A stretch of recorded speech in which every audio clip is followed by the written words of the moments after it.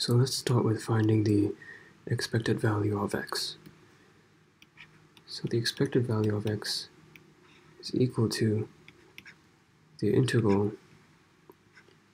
of x multiplied by the absolute value of the wave function squared dx. And in our case, since we've used separation of variables, we know that this expression here is equal to the x component. And remember, we're dealing with the nth stationary state here, so there's going to be a little n down here multiplied by a term that is in terms of time. So once you take the complement, so this is actually a complex term, there's an imaginary number. Once you take the conjugate and then do the square, the t terms actually disappear. So essentially, x can be calculated by only considering this term over here. So all we have to do is solve this integral instead, so we don't have to worry about time. So in our case, we're dealing with the infinite square well, and so the associated function, earlier in the book we've derived that this function is going to be equal to this expression over here, so the nth stationary state. And so now applying to this formula, now we can find the expected value of x. So the integral is going to go from 0 to a, because we're in an infinite square well, so it can't go anywhere away from 0 to a, so we're trapped inside. So we have x multiplied by the square of this function.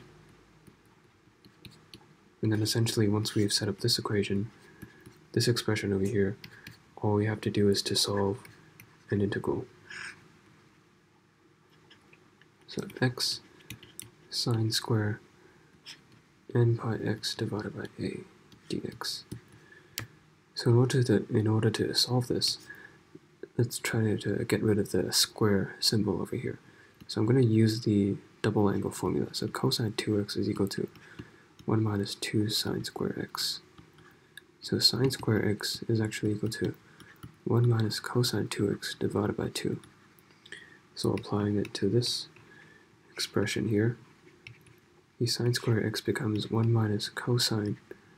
So here, for the sake of convenience, I'm going to let 2n pi divided by a be equal to alpha. So I just don't want to write all those symbols again. So divided by 2 dx. So now all we have to do is just to solve this integral. So you see that comes in two parts. So you have a relatively simple part, there's an x over 2 dx, and then there's a slightly more complex term. So there's an x multiplied by a cosine. And now we can get rid of this x multiplied by cosine by using integration by parts. So let us consider this integral first. So applying integration by parts, first we take the integral of this expression, so cosine becomes sine alpha x divided by alpha, and then we evaluate it from 0 to a, and then we minus. So now first we've taken the integral of this expression, now we take the derivative of this expression while keeping this. So it's just a process of integration by parts from 0 to a. So now let us try to substitute these numbers in first. So remind ourselves that alpha is equal to 2n pi over a. So once I substitute a inside, I get sine alpha a. So I'll arrive at a times sine 2n pi divided by alpha. And there's going to be a minus sine 0, so that whole thing's going to be 0. So I'm not going to write that. So for this expression here, this is actually also going to be 0 because of the sine 2n pi. So if you draw the sine curve, you'll see that sine 2n pi is always equal to 0. So you get 0, 2 pi, 4 pi, so 2n pi is always going to be 0. So this whole thing is going to be equal to 0.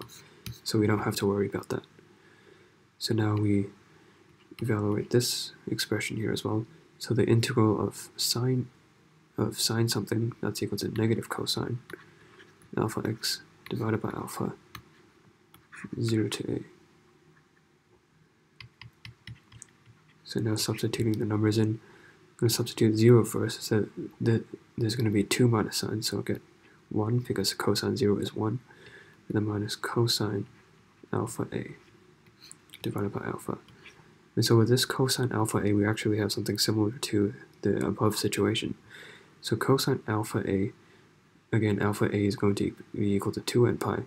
So for cosine 2n pi, it's always going to be equal to 1. So we're always going to get 1 minus 1. So this is also going to be 0. So we see that actually this entire thing is actually equal to 0. So that was pretty uneventful. So we went through all that integration by parts just to find that this is equal to 0.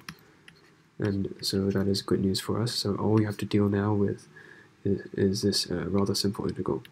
So we get x squared divided by 4. We evaluate it from 0 to a. So we get 2 over a times a squared over 4, which is equal to a over 2. So this is the answer. This is the expected value of x.